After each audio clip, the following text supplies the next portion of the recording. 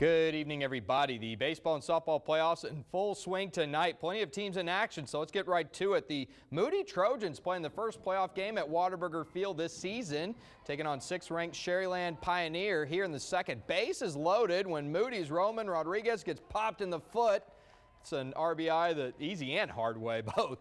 Now, the scores Pito Soto, the great name. Moody goes up 2-0, but another great name, Angel Latanaga for Pioneer on the mound. He gets the strikeout swinging to end the inning. Pioneer rallies past Moody 7 for the final in Game 1. The Trojans fall, so they now need 2 wins over the next 2 days to keep their season alive. How about down at Cabinus? The Carroll Tigers opening up their series with number 21 McAllen Rowe. Here it's already 1-0 Carroll in the third. Devin Gutierrez with the single to left. That's going to score Easton Hewitt. He gets to throw down the Thor hammer. Bam! Carroll going up 2-0. Then later in the inning, it's 3-0 when the hammer gets dropped on the Warriors again. This time it's because of an error that gets thrown away. 1 run's going to score, 2 runs going to score. Now this is where it gets a little weird. The Tigers get greedy. Derek Chavez, he's going to get thrown out of the game for running into the catcher there.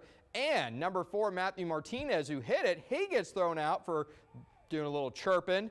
So Carroll loses 2 players, but they do win the game 12-2 the final. So that series heading down to the Valley tomorrow. And oh, that should be a good crowd and a fired up crowd down there tomorrow night. How about Veterans Memorial facing Weslaco Eas down in the series opener in the Valley? And what a crazy game this is. First batter of the game, Xavier Perez goes yard for Vets. So they go up 1-0. You think, okay, that set a good precedent, right? Well, got crazy in the bottom of the first. Weslaco East scores 8 runs in the bottom of the first. They go up 8-1, but Vets has rallied. It is now 14-13 right now. Veterans Memorial in the 7th inning. So the Eagles trying to win a crazy one down there.